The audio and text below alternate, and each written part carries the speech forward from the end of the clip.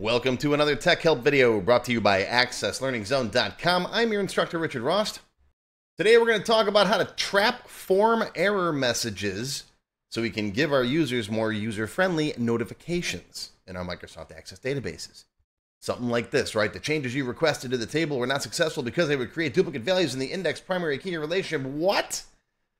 What does that even mean? Or some of them are just error 3222. No idea what that is. So we're going to give them nice friendly ones like error. Someone else already has this phone number assigned to them. And then they understand what they did. Today's question comes from Elias in Hawthorne, New Jersey, one of my Platinum members. Elias says, how can I make my Microsoft Access forms show easy to understand error messages instead of those confusing default ones that come up? I want my database users to know what went wrong without getting scared off by techie jargon. I love that, techie jargon. Do you have any tips or methods to help me handle and customize these error messages in forms?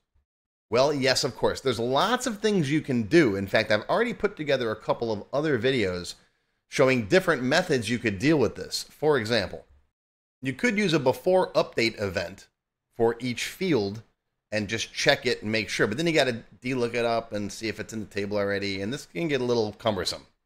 And then in this video, I show another technique very similar to before update, where you don't have to index the field and you can still check and you can warn the user if it's in there, but allow it anyways.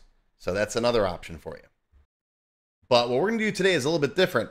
We're going to trap the forms on error event, and then we can look and see what error was it, and we can even check what field the user's in, and then give them the error message that's appropriate. But before we get started, this is a developer level video. What does that mean? Well, you should know some basic VBA, and if you haven't done any VBA programming before, go watch this video. It'll get you started in about 20 minutes. And you should know how to use if, then, else, if, and if blocks. Go watch this video if you don't know what that is. These are free videos. They're on my website. They're on my YouTube channel. Go watch them, and then come on back. Okay, here I am in my Tech Help free template. This is a free database. You can get a copy off my website if you want to, as well as the video where I show how this is built. So in here, I got a customer form, and customers have phone numbers. Let's say you want to keep phone number unique to each customer. No two customers can have the same phone number. So let's go ahead and index that. Let's go to the customer table, right-click, design view, and let's find phone number. And we're going to set this to indexed, yes, no duplicates. And I just double-clicked on that by accident.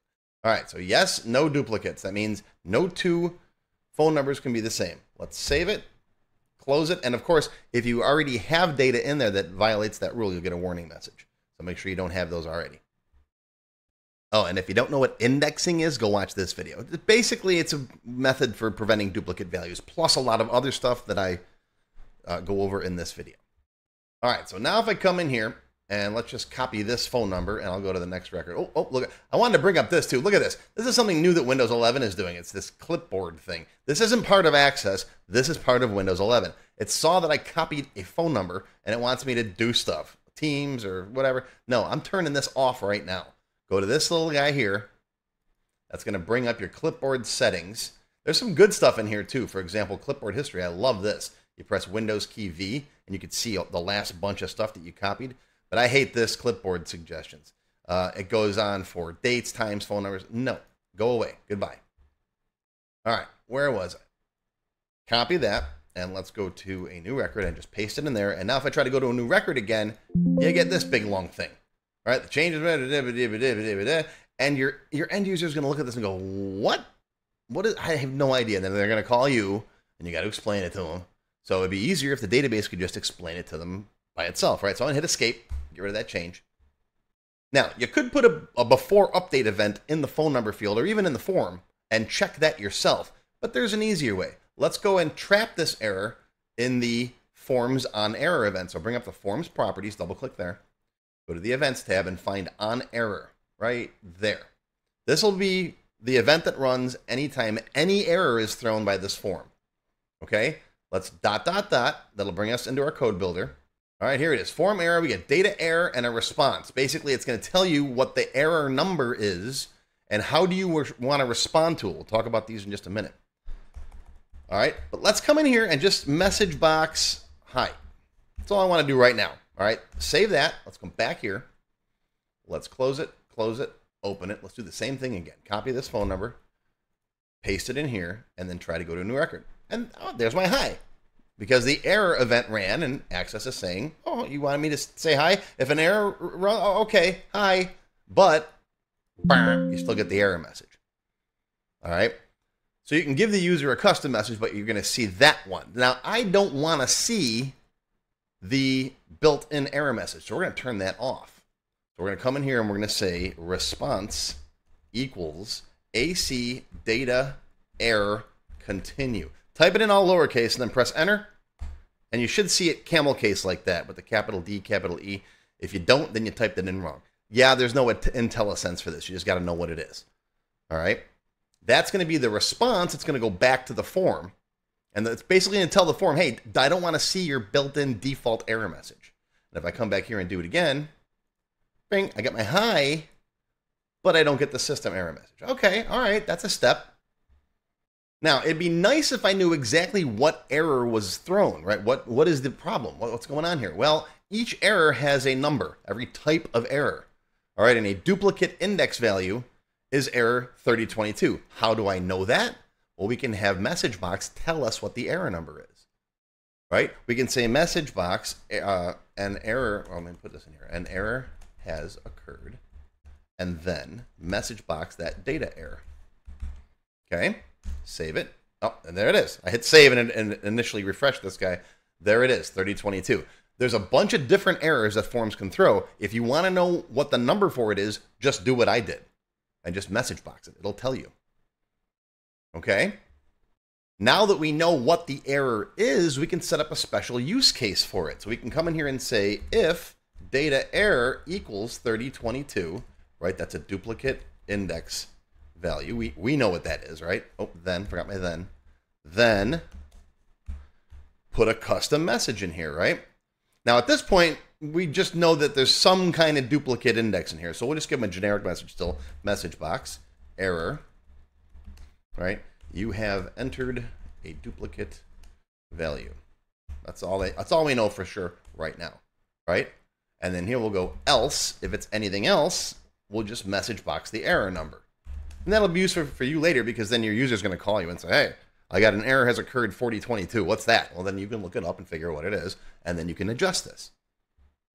All right? So if I save this now, there we go. You've entered a duplicate value. That's the same thing as me coming back in here and doing this. Okay? When you save the code, it reloads the form. Okay, now, taking it even a step further, it'd be nice if we knew what field the user was in, because when we can tell them an even better error message. So let's come in here. We know it's a 3022, right? Now I can say if screen.activecontrol.name equals, what's the name of the field? Phone. Then I can be even more specific. Message box, error. Someone else already has this phone number, right? Otherwise, we don't know what field you're in, so give them that generic message. See that? Screen.activecontrol.name. I've got videos on this one too. Okay? And you can also check the previous control. Okay, let's save it again. And, oh, look at that. See, someone else already has this phone number. It knows what field I'm in. And that's that. And you can keep adding different field names if you want. For the 3022 errors, you can add different error numbers, all kinds of stuff. And that's pretty cool, right? That's easier than having to de-look up the table to see if someone else already has that. And there's a million ways to do everything in Access, but I think this is a pretty efficient way to handle errors on a form level. If you want to learn more about this stuff, I cover it in my Access Developer 41 class. We spend a good amount of time going over the different form on error event options. And this class also covers form zooming in and out, so you can zoom in and out, make your forms bigger and smaller. This is really cool stuff too. So I'll put a link to everything I mentioned in this video down below, and that's going to be your tech help video for today. I hope you learned something. Live long and prosper, my friends. I'll see you next time. A special thank you and shout out to our diamond sponsors. First, we have Juan Soto with Access Experts Software Solutions, manufacturing experts specializing in Access and SQL Server. Juan is a 13-time Microsoft Access MVP. You can check them out at accessexperts.com. Another shout out to Sammy Shama from Shama Consultancy. Sammy is a certified Microsoft Office specialist, and he not only offers Access application development, but he also provides one-on-one tutoring services. So if you need someone to hold your hand and help you with your Access project, Sammy is your guy. Check him out at shamaconsultancy.com.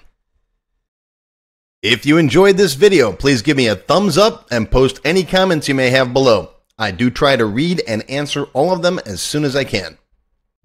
Make sure you subscribe to my channel, which is completely free.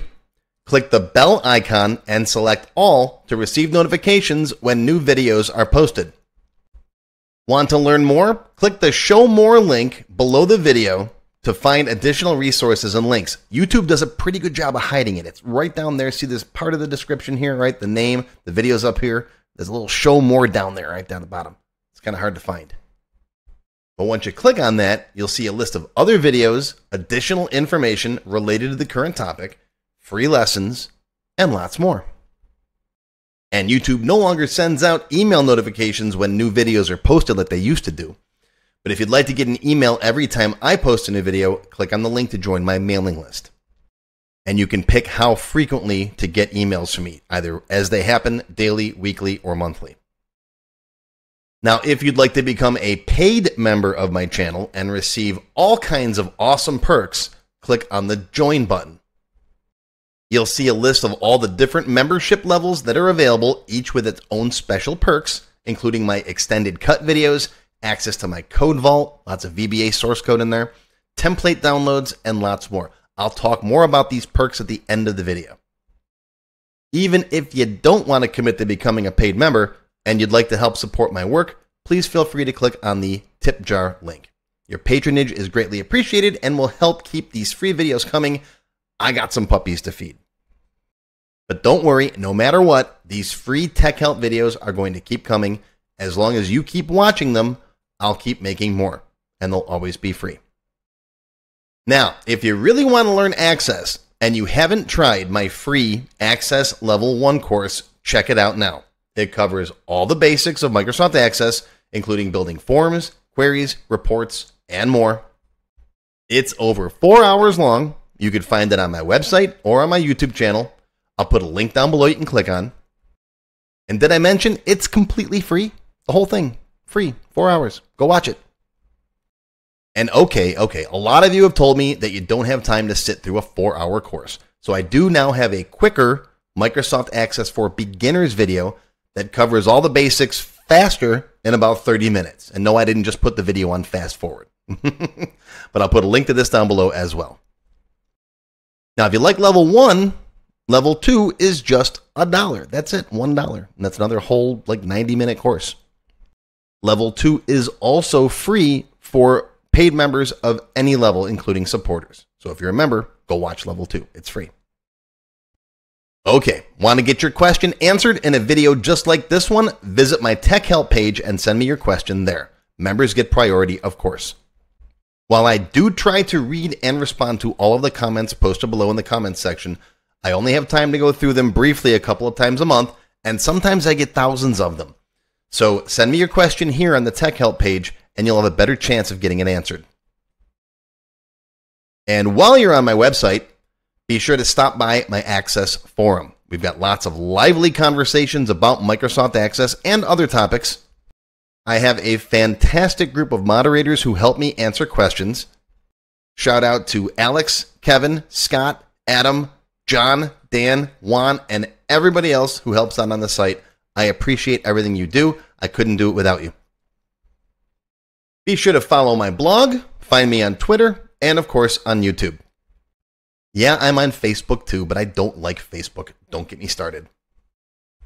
Now, let's talk more about those member perks if you do decide to join as a paid member. There are different levels: silver, gold, platinum, and diamond. Silver members and up get access to all of my extended cut tech help videos, one free beginner class every month, and some other perks. Gold members get all the previous perks, plus access to download the sample databases that I build in my tech help videos, plus access to my code vault where I keep tons of different functions that I use, the code that I build in most of the videos. You'll also get higher priority if you do submit any tech help questions. Now, answers are never guaranteed, but you do go higher in the list for me to read them. And if I like your question, you got a good chance of it being answered. You'll also get one free expert level class each month after you've finished the beginner series. Platinum members get all the previous perks plus even higher priority for tech help questions. You get access to all of my full beginner level courses for every subject. And I cover lots of different subjects like Word, Excel, VBA, ASP, lots of different stuff, not just Access. These are the full-length courses found on my website. You get all the beginner ones. In addition, once you finish the expert classes, you get one free developer class per month. So lots of training. And finally, you can also become a Diamond sponsor. You'll have your name or your company name listed on a sponsors page that will be shown on each video as long as you're a sponsor. You'll get a shout out in the video and a link to your website or product in the text below the video and on my website. So that's it. Once again, my name is Richard Rost. Thank you for watching this video brought to you by accesslearningzone.com. I hope you enjoyed. I hope you learned something today. Live long and prosper, my friends. I'll see you again soon.